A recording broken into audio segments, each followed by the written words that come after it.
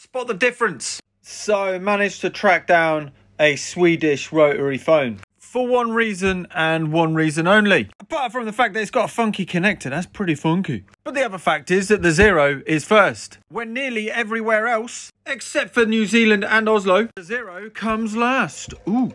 But what's the implications of this? Well, with every number that you dial on a rotary phone, it sends one more pulse. So 2 would send 2 pulses out and 5 would send 5 pulses out. You can sort of hear it. So 0 would send out 10 pulses. The difference in Sweden is, well, 0 only sends out 1 pulse. And 9 sends out 10 pulses. So it would have been quite a headache to call a Swedish phone with a phone from somewhere like France or Germany, for instance, because you'd need to add 1 to every single number on a Swedish phone number. So to dial a 5, you would have needed to dial a 6.